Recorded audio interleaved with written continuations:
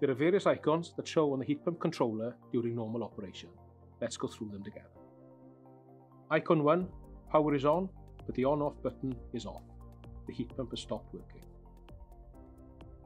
Icon 2 indicates current time of day. Icon 3 indicates outdoor air temperature, which is detected by a sensor mounted at the back of the heat pump at the top of the evaporator, as well as room air temperature detected by the controller in the room that it is located. Icon 4, only visible if the controller is in lock mode and shows that the key lock is activated. Icon 5, frost protection is active and only visible if frost protection is triggered.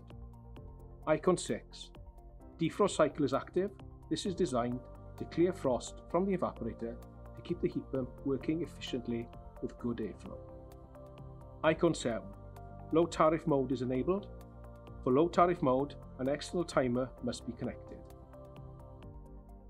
Icon 8, night mode is enabled. For night mode, an external timer must be connected. Icon 9, when this symbol is lit, heating mode is enabled.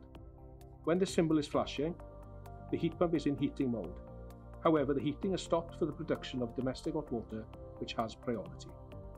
Icon 10, heat pump fan is active. Icon 11, system pump is active. Icon 12, the compressor is active. It'll flash if there is a delay.